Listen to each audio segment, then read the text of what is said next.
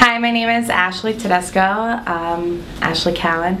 I am from Williamsport, Pennsylvania, and I am here in LA after receiving the intacs in Holcomb as well as the CK. Previously, 4 years ago, I was referred to a doctor that was 5 hours away from me at that time for cross-linking the CXL surgery to help stop the progression of keratoconus in my eyes, which he told me that it was more than likely going to stop that progression. It was 99% positive he would.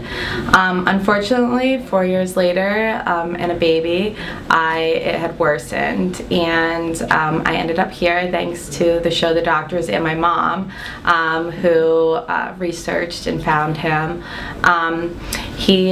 Dr.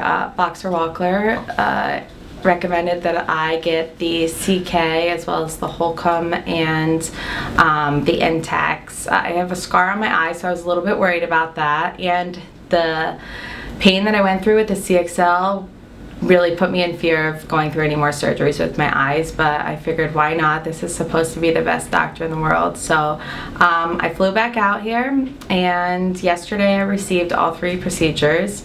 It was definitely not near as painful.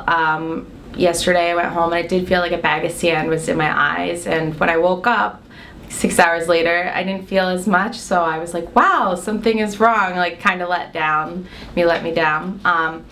This morning then I woke up and I looked at the clock and I said to my husband, does that say 11:11? Even though it was a little long, I could tell that it said 11:11, and he said, oh my god, yeah. No, I didn't have anything in my eyes, and I still don't.